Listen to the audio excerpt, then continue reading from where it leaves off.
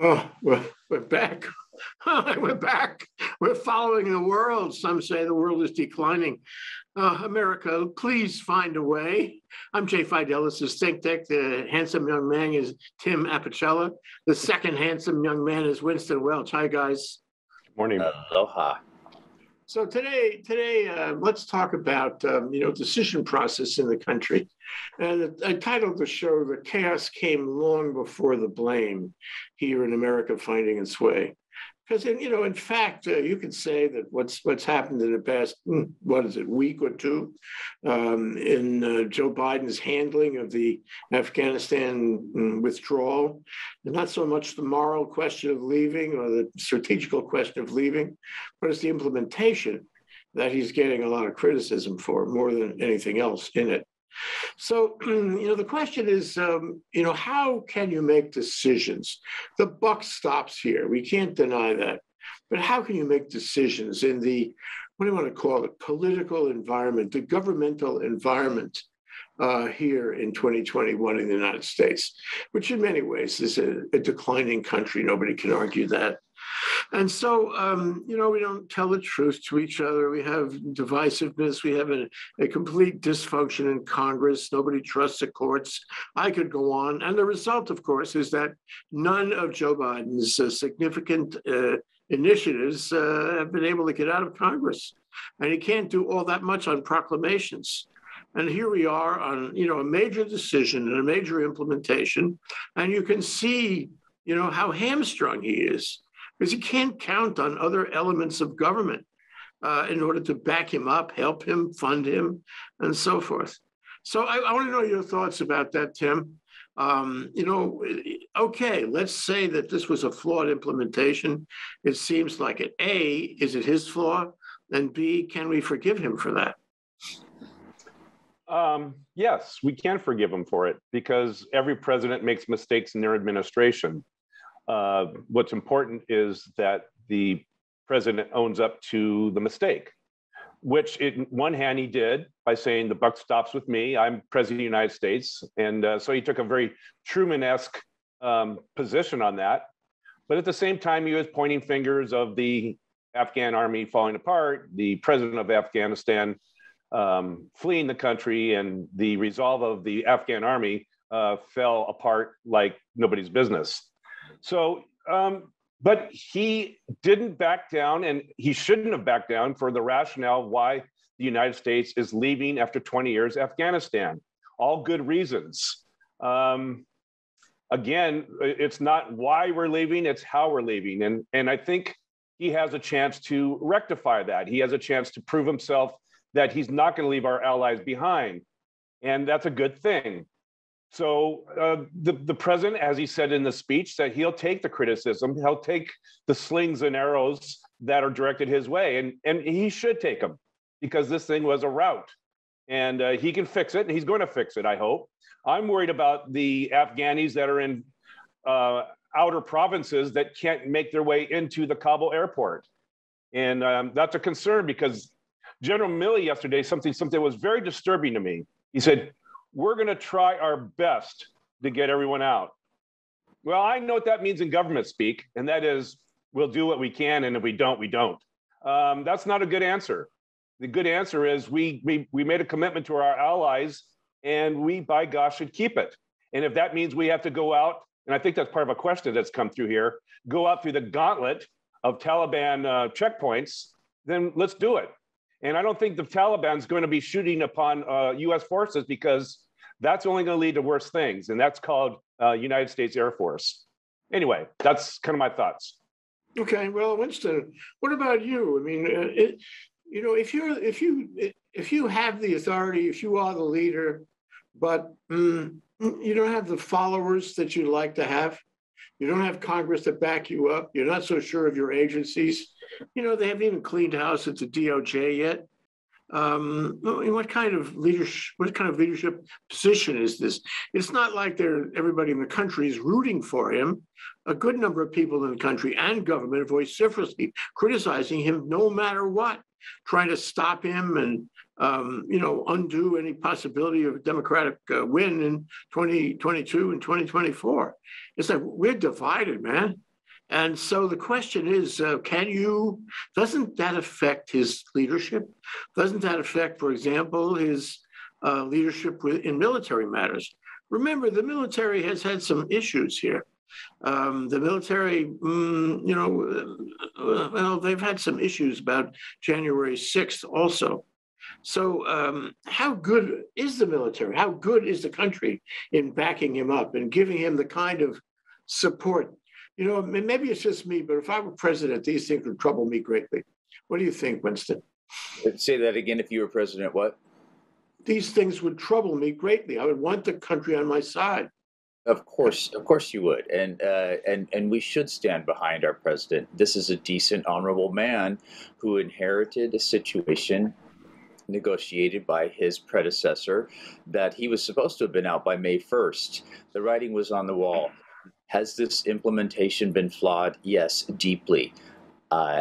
Were there better ways that they could have done it? Yes, probably. And everything's easier in 2020 hindsight. But and as far as what Tim said about General Miley, remember what Yoda said about try.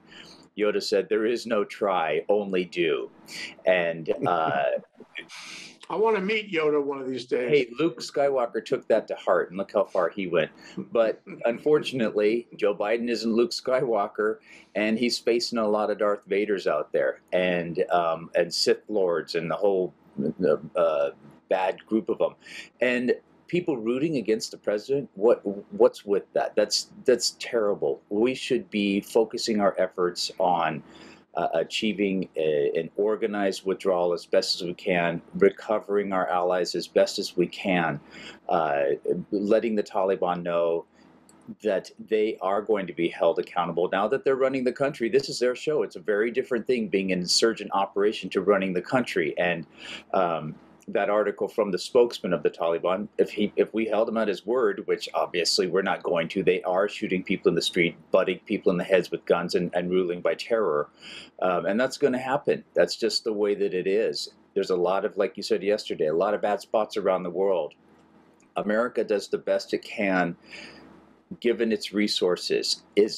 Are there other competitors out in the field now? Is China stepping up? Is Russia? Yes, they are. But it doesn't mean that we have to step down. It means we have to recommit. And I think that commitment starts at home. And Joe Biden said, I'm not presiding over passing this baton of a war that has gone through 4 different presidents. He said, it's ending now. We're taking it out. And as I was thinking yesterday, why were we in Afghanistan? What were we doing there, spending trillions of dollars? And honestly, I think probably Joe Biden and others said the same thing and said, it's time to get out of there. We have other vital interests that we actually need to defend.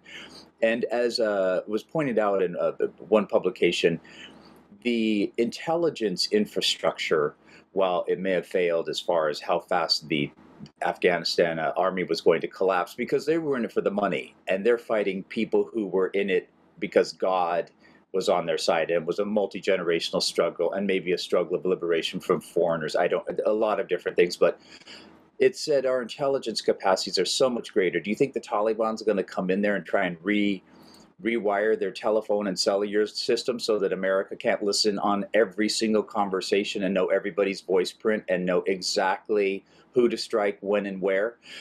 America has that capability, and the Taliban certainly know that. They're actually the ones that are going to face the real trouble, because now they're going to be the targets. So, I wouldn't be surprised if we come to some sort of there's all kinds of agreements we don't know about already on the ground. Obviously, they're not shooting at Americans to get out. They're just saying, just get out and take your as many people. Are they really saying that? There are demonstrations going on in Kabul today, demonstrations against the Taliban. A lot of people are willing. They're carrying the children on their heads. They're taking huge risks with their families in order to demonstrate. What does that tell us about the true, public sentiment in Afghanistan? They don't hate Americans. They had a failed government, and that we don't justified. know what their sentiment is. What did our 20 trillion that we spent over there in the last, to 25 years to get us, or 20 years. It didn't get those people decent roads, plumbing, education, housing, healthcare. It went some ways towards that, but we're not going to be able to go in and change a culture there any more than we could in any other place. But what does change that is they should have given everybody a cell phone with unlimited data, and those types of things where people then can find the information themselves and build a better society. We have a lot of work to do right here at home, Jay. Our president needs to focus on this nation, and part of this is, of course, focusing on our allies and shoring up our defenses and reestablishing America's good and right reputation around the world. But he's got a lot to do right here at home after the disaster of the last 4 years. So, well, that may be undoable too. You say it was undoable in Afghanistan and maybe undoable here. But let me turn it a little bit to Tim. Tim, everybody seems to be saying, everybody on the liberal progressive side of things, we got to get out, we got to get out, we got to get out. But wasn't there another way? Joe Biden's comments that he's going to watch electronically, that he's going to know what's going on, that he can be ready to save the Afghan people from the sky. And that doesn't ring true at all to me. When you leave, and you don't have any control over anything. And that's pretty much what's happened. But wasn't there a way? Could we not have thought of a way in the concept of American exceptionalism, American technology, American problem solving, to stay there and be a moral leader in the world, and somehow give them a better country at a better price? Wasn't it possible? Of course it's possible. The question is, how much does it cost to be possible? I think $1 trillion is $1,000 billion. And I think Americans were starting to criticize, well, $1 trillion now is being passed around like monopoly money. It really doesn't mean that much anymore, does it? But it's $1 trillion. And I don't think it was the lives at risk. I think we, for almost a year's time, we didn't have any American casualties. We were there in an advisory role. And I think I agree with your point. We could have stayed on, most definitely. But it's part of the financial cash flow spigot that also came with that. And I think that's where we have resource limitations as well. As much as we think we have unlimited resources and we can print money willy-nilly and free as a bird, at some point we got to stop printing money. And we're going to be at $27 trillion national debt. We're there right now. And I just think that it was time to leave. Yes, but we could have stayed. And the question is, how much would it cost? Yeah, and how efficient could we have been? Winston, after World War II, the United States had spent a fortune in then dollars in World War II. We spent everything we had and way more. And we won the war doing that. For us, it was a huge national debt after World War II. And yet, we then went on to spend, I don't know if it was trillions, but many billions in Europe, in the Marshall Plan. And that bought us goodwill that has lasted from then on a declining basis till now. And so it's not rack and pinion. It's not like if you put $1 in, you get only the effect of that dollar. You get the soft power. You get the global leadership. You get the goodwill, the franchise, the moral high ground. We've lost that here on many levels. We lost it by leaving, and we lost it by fouling up in the departure. Wouldn't it have been better, in a clear and clean decision, recognizing our history and our exceptionalism and our problem solving and technology and our togetherness, which no longer exists? But, wouldn't there have been a benefit? Isn't there always a benefit in doing soft power and being a world leader? At the end, that does translate to money. It translates to trade. It translates to relations that are fruitful and profitable. We've lost that in many ways. Who's to say exactly how much? But clearly, at least in some analysis, in some degree, we've lost that. Wouldn't it have been worthwhile? And will it now be worthwhile in other places for us to spend the money for soft power? We need to spend the money for soft power right here at home, figuring out how to shore up our democratic institutions, but it doesn't mean we can't do it abroad as well. And the Marshall Plan was overwhelming success, but these were countries also that were similar in their makeup before the war. That the peoples in government, our understanding of how things functioned in liberal democracies, even though they had been shattered and overrun in cases in Europe. So we had a shared idea of what human rights and values should be. This understanding is not necessarily shared with people with medieval values who chop off people's heads in a public square, or their hands for taking a loaf of bread. That was a different time. It was a different era.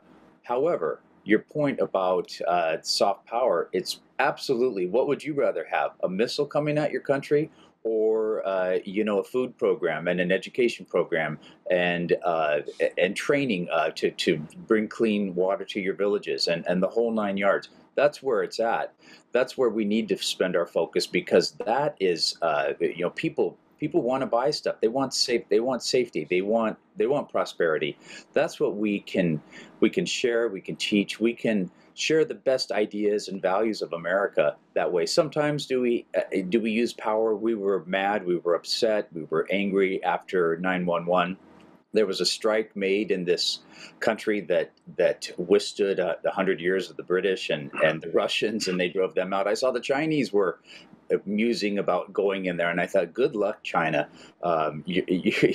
You guys, take the baton at this point, but I don't know that they're going to get any farther than anybody else. And I'm not sure that I would want the Chinese version of a society over the Taliban if I were the Taliban, any more than I would want the Taliban version.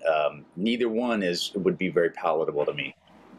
Well, Tim, I want to, the title of this show that I styled was "The Chaos Came Long Before the Blame."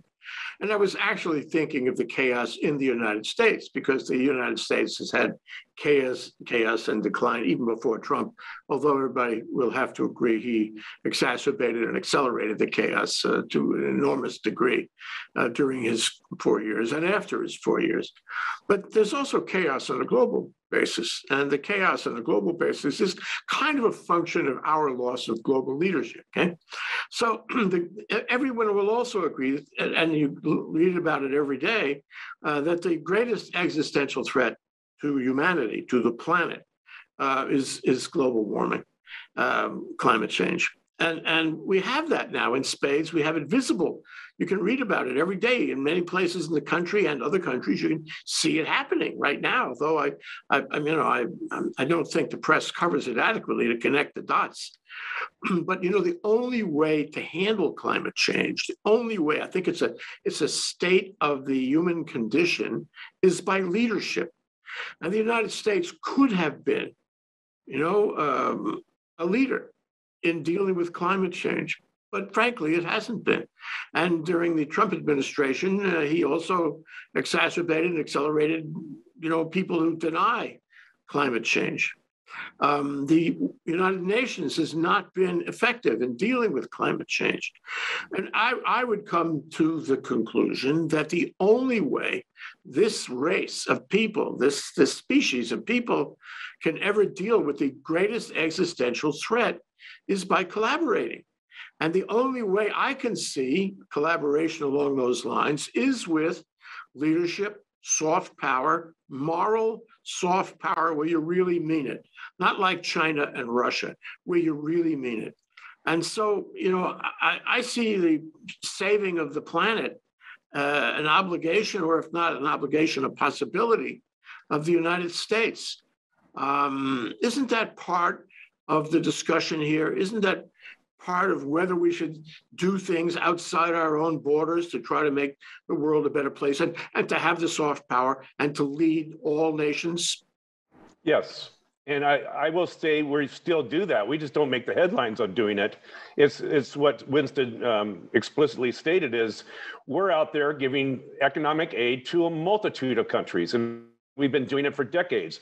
Although Donald Trump tried to make hay and public relations out of retracting money from certain countries, we still are out there. And again, for every dollar you spend on humanitarian aid, you get tenfold back in goodwill.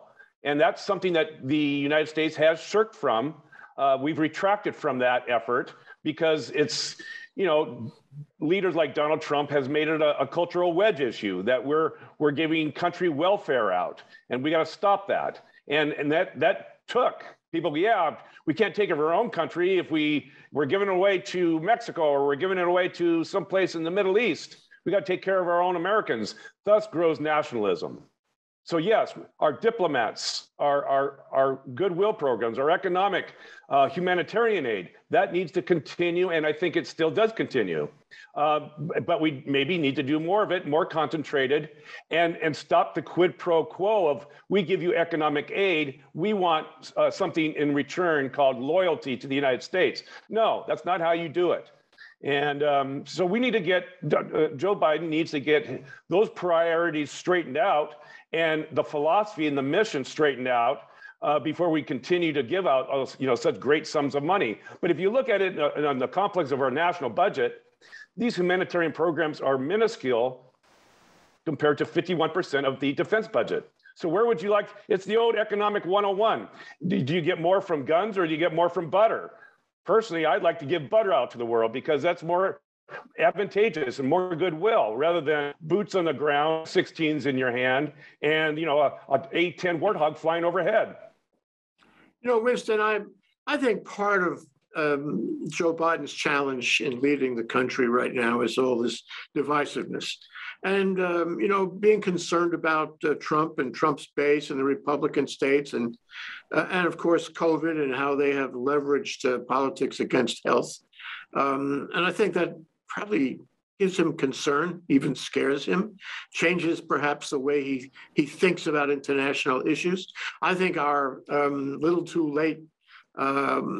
too late approach to Afghanistan is actually a demonstration of that. And so it points up again how it's important for us to think what the world thinks of us as we decline. I'm not saying that the people in the red states are thinking about this at all, but it just seems to me that we have just another reason, don't you think, to clean up our act, because we have a global leadership obligation, a responsibility, which we cannot perform. Joe Biden or any other president cannot perform without a better function in this country, don't you think? He's doing that right now, Jay. This is part of the cleanup. This is part of it. And if we're comparing this and say this is the failure to the last 4 years that we went through of failure, and I can't even call it failure of the last 4 years. The incredible, just are we even a member of NATO anymore? Starting with that, on down to insulting Canada and Mexico.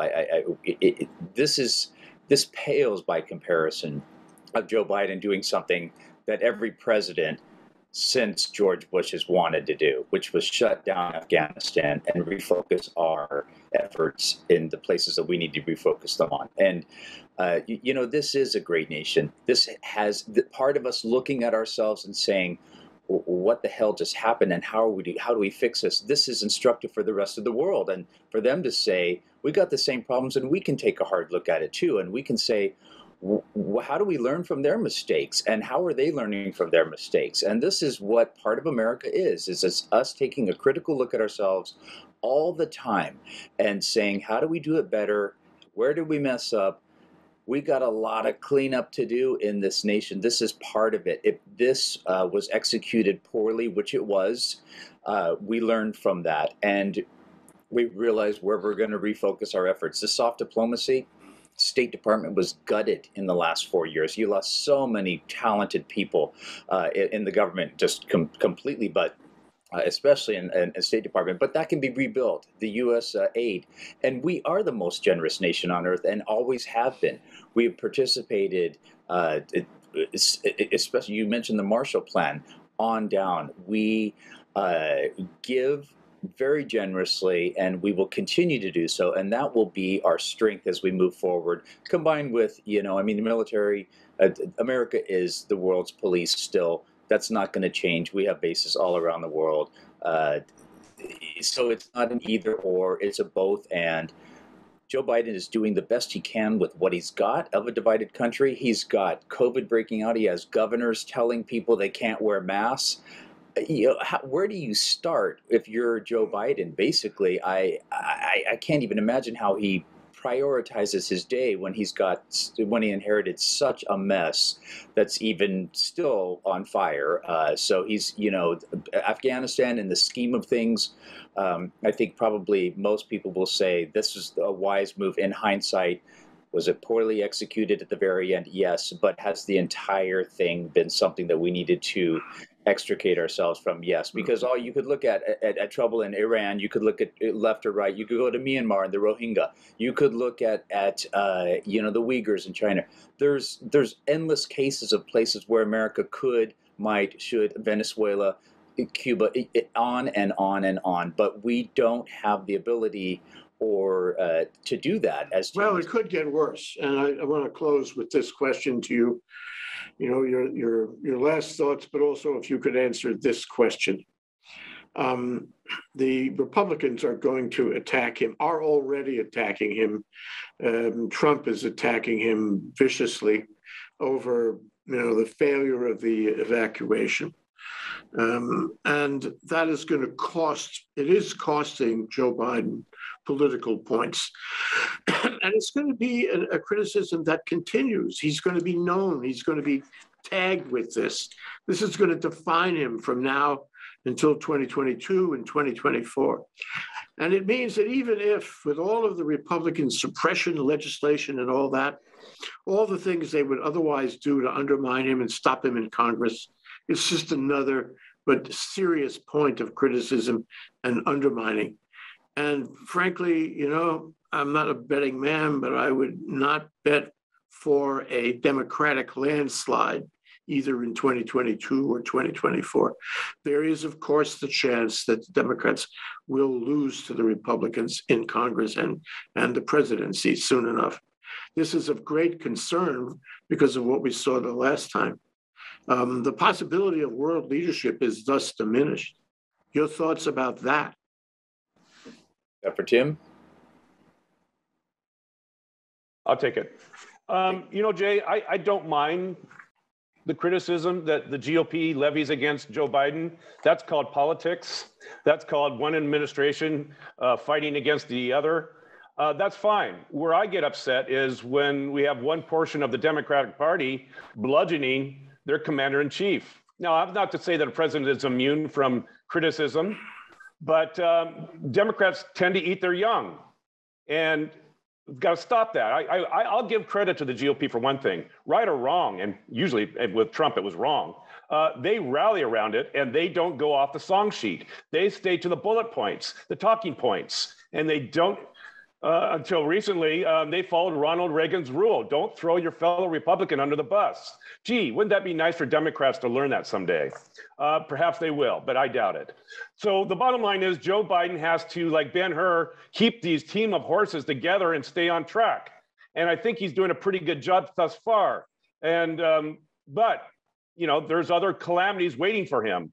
And if he can't rely on his own party to support him, you're right, Jay. We won't win the 2022 elections or the 2024. So Democrats, remind yourself of who your elected leader is and rally and support him. Doesn't say you don't get to criticize him, but do so constructively. Oh, excellent point. Such an excellent point, Winston, that you have to respond. Joe Biden is an honorable man. He is the president of the United States. He acts presidentially. He has said he's owned up to Afghanistan. Of course, is he going to make mistakes? Yes. Is he allowed to change his mind? Yes. Is he allowed to be human? Yes. We need to afford him as much comfort and grace as we can as a nation, as a people, as a party. He's dealing with extraordinary circumstances right now that he has inherited and that are continuing to go on. You pick one of the 5 things he needs to focus on intensively all day long, every day. And that's what he's dealing with. And how he's holding up, I don't know. But, if you're a praying man or a praying lady, then get your prayers out for that man, because he is doing the best he can with what he's got. He's got talented people around him. This moment of Afghanistan will pass. He could say that he was putting in Donald Trump as his second vice president, and the Republicans would still criticize him. We need to turn that volume down. It doesn't matter what they say.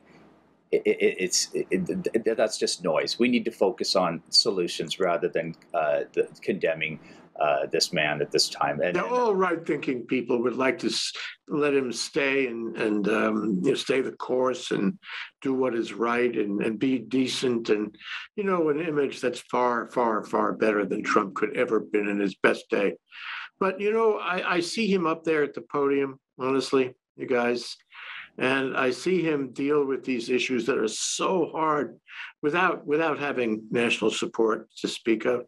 And as you point out, Tim, even in his own party, I say, why do this? Jesus, how about going to Martha's Vineyard and having a party? Why do I need to stay in Washington and get beat up at my age? I've had enough. I'm resigning. I'm out of here. Goodbye. Have a nice life. I ask myself, why doesn't he do that? Why does he stay along with this? What's in it for him? Hey, Jay, Obama tried to have a party in Martha's Vineyard and he got bludgeoned for it. I thought you'd mention that. I'll tell you why, Jay, because this man loves America. He loves America to its core. He loves its goodness and he loves its greatness, and he loves the potential and possibilities for what it is and can be. And that's why he sticks at it, because with his dying breath, he believes in this nation and he sets an example for all of us. And I respect Joe Biden. Has he made mistakes in the past? Yes. Will he make mistakes in the future? Yes.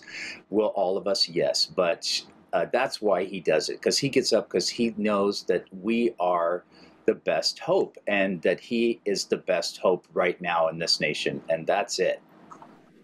Okay, Tim, we're really out of time, but I would like you to give your last comment. You can respond to Winston or come up with something else. This has been a very profound discussion. What are your thoughts? I just want to be able to say, I wish I could go to school of Winston Welch and learn these optimistic, very positive things to say, and someday I will. But until then, I'm going to be my own cantankerous self. My last thought is Joe Biden needs to get out in those outer provinces and get those loyal interpreters, bus drivers, truck drivers back into the Kabul airport and get them out of the country. Yeah, there's got to be a way. And as it works out, in the context of this discussion, that strategy, that implementation is really critically important. It's more important than just the fact of it. It has implications here at home, in the world, everywhere. He's got to do it. He's got to take some risks, and he's got to do it right away. And I'm hoping, be interested in your last remark on this, Winston. I'm hoping he has the chutzpah to do it. He does, and it's about implementing it and seeing where they can go. And like I said yesterday, if the Taliban were smart, they'd probably want to have all the people that were against them leave, just like in the Mariota boat lift. So let's hope that they do allow them a safe passage to get out, and we'll do the best we can with what we got. But those people are in for a world of pain for a number of years now, and that's just all there is to it. And we'll do the best we can on the outside with our soft power from this point. But I also hope they are able to get as many out as they can in an orderly fashion in the next 10 days. Well, we've learned this from other countries, especially Vietnam, that we'll always be connected with them. Those people will always see the United States in a special way, and we will always see Afghanistan in a special way, whether we're there and to the extent we're there or not. History has changed. Everything that happens changes history. Thank you so much, Tim Apicella, Winston Welch. It's really been a great discussion. We'll see you next time. Aloha. Aloha.